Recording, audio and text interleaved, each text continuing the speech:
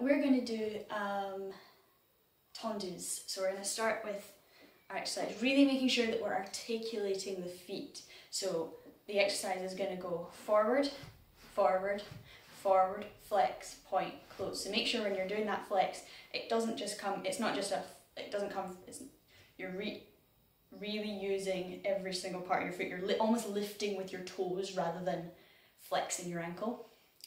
So forward, forward, forward, flex, point.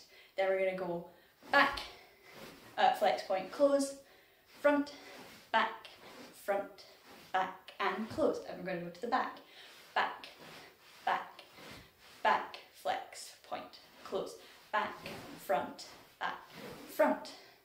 We're going to close in front, but then we're going to go to the side, and we're just going to do some slow tendus to the side, but with an arm. So 1, 2, 3, 4, 5, 6, 7, 8, and back.